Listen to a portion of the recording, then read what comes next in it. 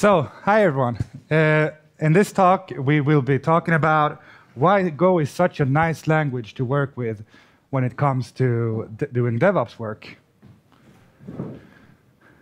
As you heard, my name is Simon, and I've been working with tech for the last decade or so in various forms.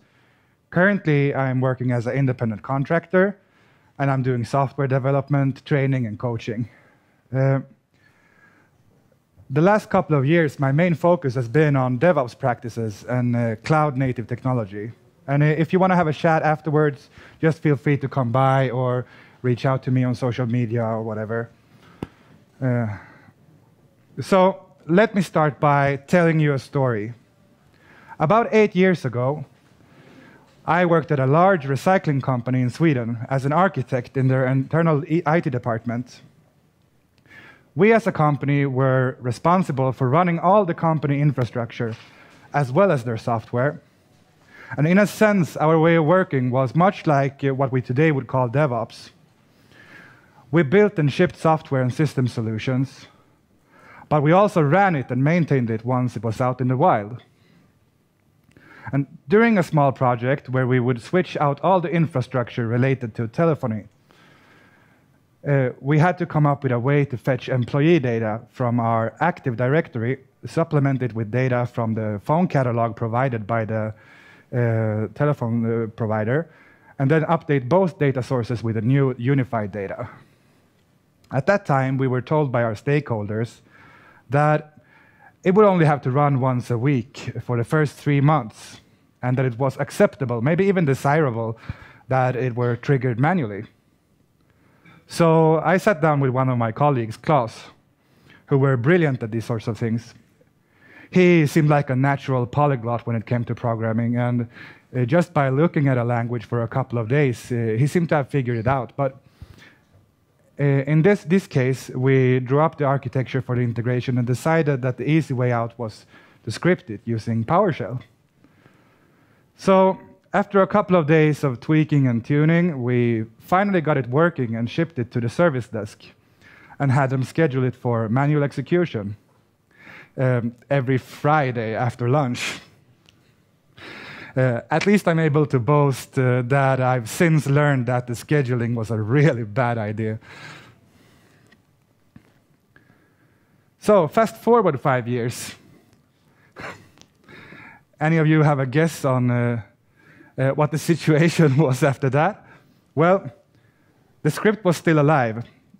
Since we initially implemented it, it had morphed into a multi-stage execution with 3 or 4 different scripts involved. It had been scheduled to run daily at lunch, fully automated, and it cost the IT department hours every week to just maintain it and keep it running. The operations team kept patching it just to see a new bug surface somewhere else. During one of these debugging sessions, which I usually got called into as I was a partner in crime for initially creating the script, me and one of the newer recruits, Jenny, decided that this was to be considered a permanent solution and that that maintenance had gotten out of hand, that we needed to do something about it. So what were we to do to mitigate this situation? Well, Jenny got tasked with rewriting the whole script in a proper language of her choice, and instead think of it as an integration service. So, as we primarily were a Microsoft shop, she decided to go for .NET. A week or so later, she had it all up and running as a somewhat more fault-tolerant, typed, linted, and tested service. After that service got released to production, the cost of maintenance for the very same set of features almost instantly dropped to 0. I think I, at one point, calculated the total cost of ownership in time during the year following her switch, and it was somewhere around 4 hours for a whole year, from being hours every week. This was, of course, to a high degree the result of her being a great engineer, but also something else. by giving this piece of code the same level of scrutiny and care we would any other production code, versioning it, performing code review, etc., we essentially took it from casual one-off scripting to be a real tangible piece of working software. And this was, of course, great, especially back then. But by today's standards, it would most likely have been considered mediocre at best, mostly because of all its hard dependencies on things like Microsoft Windows, the .NET framework, OLEDB drivers, and whatnot. Also, the cloud has over the years been getting more and more attention, and I'd say that it's unlikely that anyone would be able to successfully argue that it's just fad or hype by now. And with the growing adaptation of cloud and cloud-based services comes additional need for repeatability and predictability. Enter Go. Most of us can probably agree on a bare minimum that we would like to have in place to be able to vouch for the quality of a piece of software. Automated code reviews and test runs are nothing new, but they can be tricky to set up for a scripted language like Bash or PowerShell. I've tried it once and I don't really recommend it. It's a mess. And linting and vetting take different shapes depending on the language. In C#, for example, running analyzers, in most cases I think it's still style cop, on your project, along with your test suite is a common approach. In TypeScript or JavaScript, we just lint, plain and simple. Go's approach is a bit different. The code style is not really up for discussion. Neither vet, lint, or format gives us that much room to configure how the code should look. This might feel frustrating at first, especially if you're used to debating over whether you should have semicolons or not have semicolons, where the squiggly brackets should be placed, etc. But once you get used to it, it becomes a real strength of the language. I can go into whatever GitHub repo and just browse the code and immediately feel like I understand what is happening. That is not the case with especially JavaScript, but also with C#.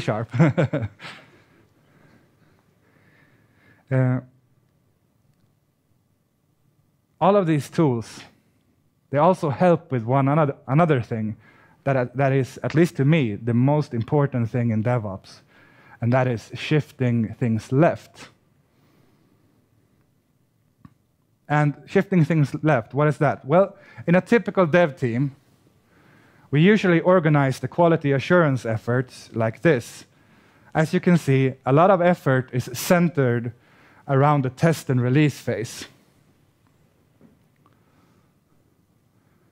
This is not optimal, as the cost of rework grows larger and larger the further away from the design phase we get. With that in mind, we want to try to shift as much of the quality efforts as possible to the left of the diagram to reduce the amount of rework needed and at the same time reduce the cost.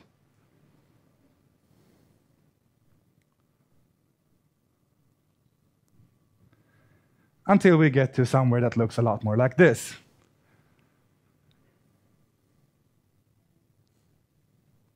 And it's hardly a coincidence that so many DevOps-oriented and cloud-native projects have chosen Go as their primary language. Take, for example, Moby, the open-source container toolkit project that Docker is assembled from, Kubernetes, Prometheus, Grafana, Netflix's Chaos Monkey, I'm sure you've all heard of that, Docker CLI, etcd, and Traffic. And as Joe Beda, one of the co-creators of Kubernetes, wrote a couple of years ago on Go for Academy, as we made this decision, Go was the only logical choice. I'm the maintainer of an open source project called Watchtower. It's used to automate Docker container base image updates. And something that really attracted us with Go was the balance between high-level abstraction and low-level explicitness, which has served us great. We get a garbage collector while still being able to choose whether to use value types or reference types, depending on the use case. And That developer productivity is actually a prioritized concern in Go, not just during the development, but also during maintenance, has served us well, as this is a voluntary project with no finances to pay any salaries. We also get high-quality Docker Engine APIs available through Moby. Because the Docker Engine SDK and the Docker API, they are both written in Go and part of the Moby repository. And based on the problems we're solving, those APIs become really important. Being able to utilize a SDK, which is treated as a first-class citizen and used in multiple internal Docker components and tools, that's just amazing. It makes our work so much easier. And when I prepared for another talk for Go Stockholm conference last year, a designer friend of mine, Emma, asked me if I wanted any graphics done for that presentation. I jokingly asked her for a gopher superhero flying in the sky, shooting laser from its eyes at a server hanging in wires from a zeppelin. She responded with this, and it has nothing to do with my talk, but I wanted to include it because it's so awesome.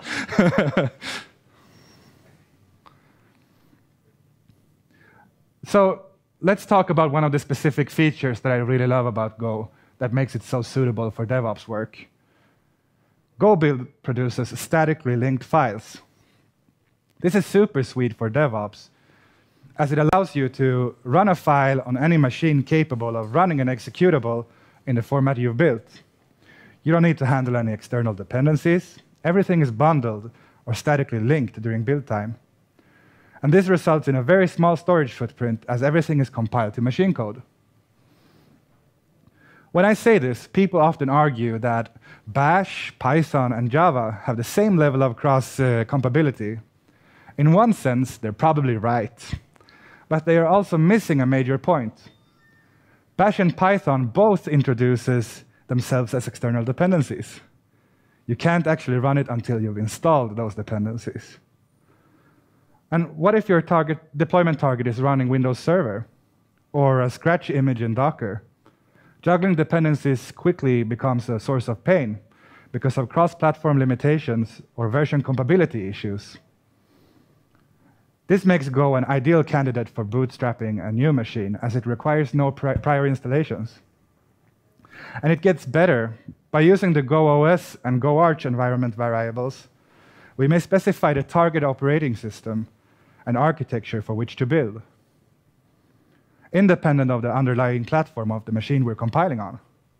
This cross-compilation support is, at least in my opinion, invaluable. This effectively allows us to build all our release artifacts in the CI using the same container or machine, if you prefer to be old school and not run containers.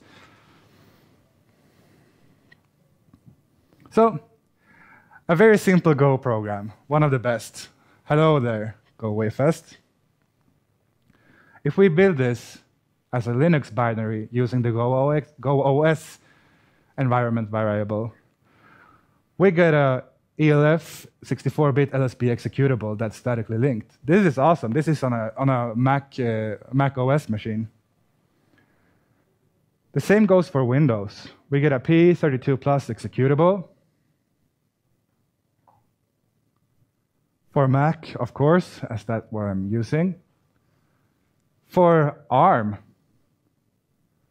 And even for 32-bit Windows.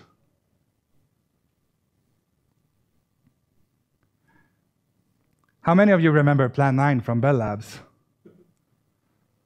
Turns out we can build for that as well. Out of the box. ARM 7 something.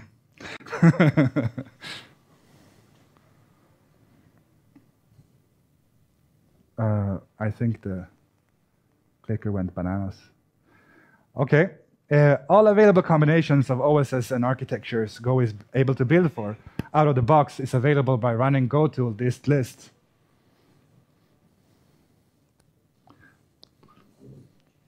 And that's 41 different combinations. But let's dive into a bit more complex example than our hello world. We import the exec package and create a command with the arguments ifconfig-a. We combine the output, and if any errors occurred, we log that and exit prematurely with an exit code. Otherwise, we print the output of the command and exit gracefully. This works great on macOS. It's not particularly useful, but it works. It would also work on most Unix and Linux flavors. On Windows, however, it would not, unless run under Windows Subsystem for Linux or maybe Cygwin. So let's modify our application a bit to make it work on Windows as well. We start by removing the static command params and instead feed the command params from an array or a slice.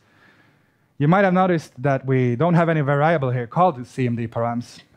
To be able to have separate implementations for different release targets, we will use a concept called build constraints.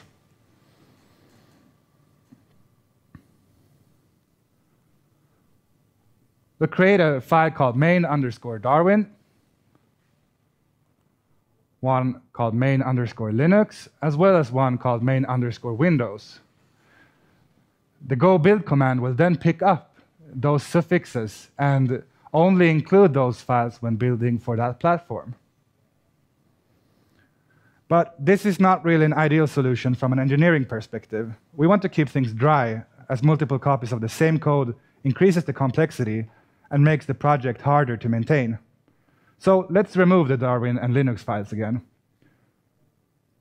and instead create a file called Unix-like. Unix-like does not mean anything to the compiler. However, by using an inline comment build constraint, like that // +build, we're able to target all Unix-like OSs using one file, while still having our odd duck Windows having its own implementation. Further, I'd like to talk a bit about GoReleaser. GoReleaser is a great tool for building all the combinations we want. Their single goal is to make build and delivery of Go binaries as convenient as possible. I'm in no way affiliated with this project. I just think they're doing a real good job in enabling fast and easy continuous releases. So this is the YAML file that we use for building and distributing Watchtower.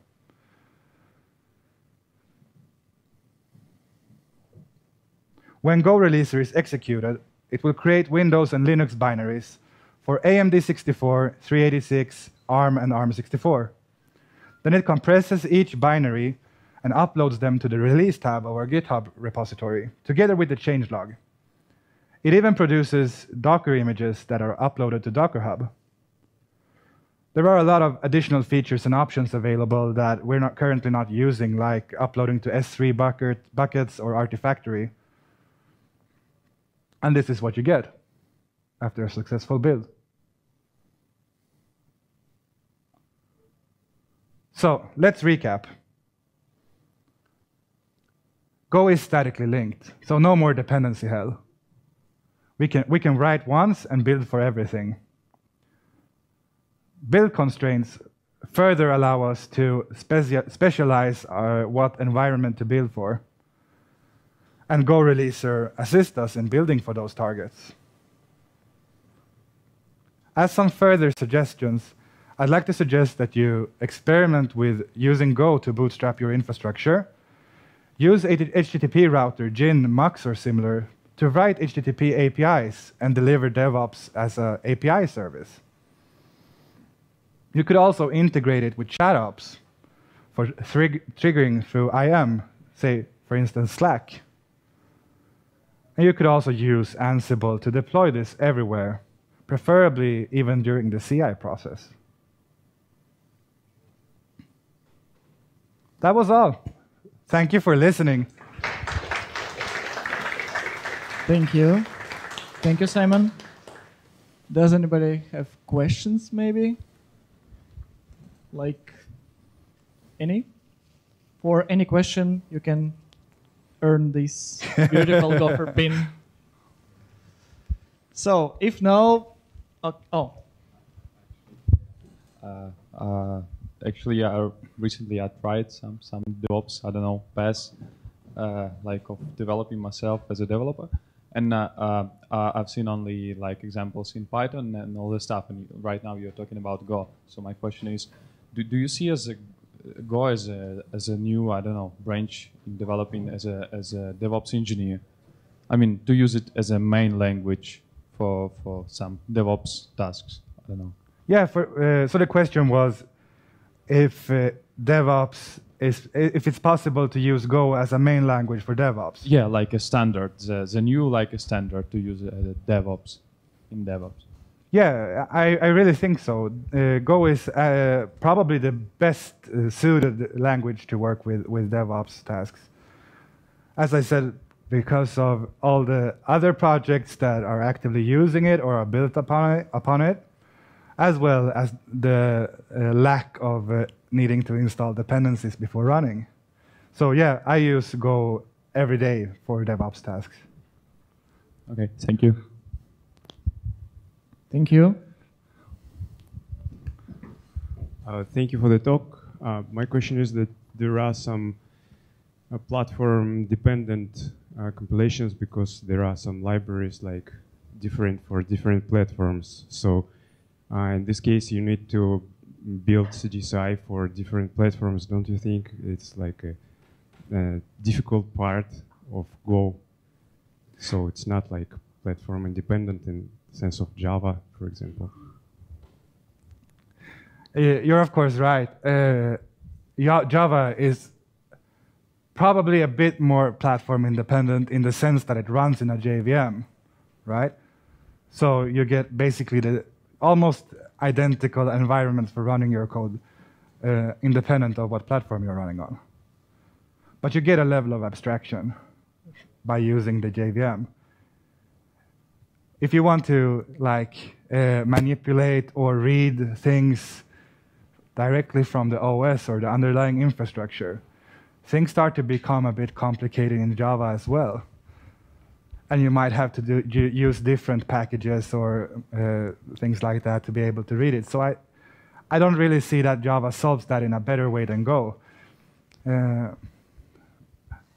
Of course, it depends on your use case, but I would say that Go is simpler because you don't have to install Java. You don't have to keep up with Java updates. You don't have to risk the Java JVM running out of heap or other stuff that is common when running Java applications. Does that answer your question? Yeah. Oh. Thank you.